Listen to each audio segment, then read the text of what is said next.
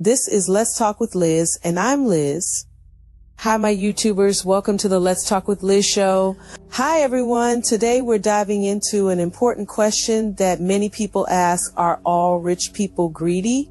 It's a topic that often sparks strong opinions, but as Christians, it's essential to look at this through the lens of the Bible. So let's seek truth, grounded in Scripture, and find out what wealth and morality really mean.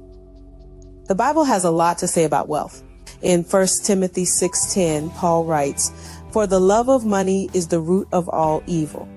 Notice it says the love of money, not money itself. Wealth isn't inherently evil, but when it becomes an idol, it can lead us away from God. As Christians, we're called to steward whatever God blesses us with, whether that's a lot or a little. Let's take a look at some wealthy figures in the Bible. King Solomon, Job, and Joseph of Arimathea were all rich men. But their wealth didn't define them. It was their relationship with God. They used their resources to serve others and honor the Lord. Solomon built the temple. Job was known for his generosity, and Joseph provided his own tomb for Jesus' burial. But yes, wealth can also be dangerous when it leads to pride and selfishness. Luke 12:15 reminds us, watch out. Be on your guard against all kinds of greed. Life does not consist in an abundance of possessions. Jesus calls us to examine our hearts. Are we accumulating wealth for personal gain, or are we using it to bless others and glorify God? So, are all rich people greedy?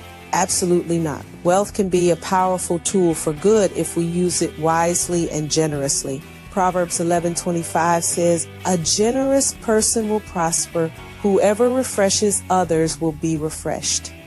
Generosity is key. God doesn't measure us by how much we have, but by how we use what He has given us to serve others.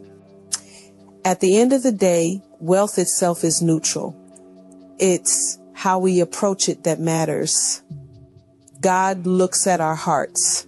Are we faithful stewards of what He has entrusted to us, or do we let money become our master? Let's remember Matthew 6:24. You cannot serve both God and money. We are called to serve God above all else, using whatever blessings we have to advance His kingdom. Thank you for watching. If you found this message helpful, be sure to like, comment, and subscribe for more faith-centered content. Remember, true wealth is found in a heart that serves the Lord.